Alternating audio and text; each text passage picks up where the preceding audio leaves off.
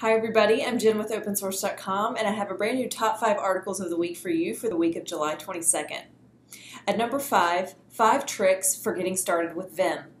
Jason Baker, a writer and editor for Opensource.com, spends an awful lot of time editing text. What tool does he use to get the job done? Well, he recently decided to finally learn Vim. In this article, he shares 5 things that help him do just that.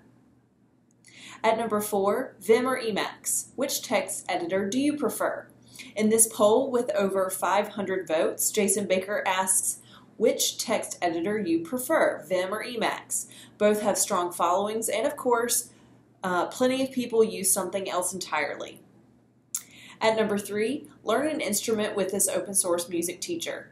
Nootka is an open source Android app. How it works is you play the notes being displayed by the app and it will tell you in real time if you're playing them correctly. There's also exercises and exams to help you learn, and though it's geared for guitar players, our author Tomaz tells us that you can use it for any instrument. At number 2, an open source toolkit for building your own home. The Open Building Institute is the brainchild of Katarina Moda of Open Materials and Marcin Jububowski of Open Source Ecology.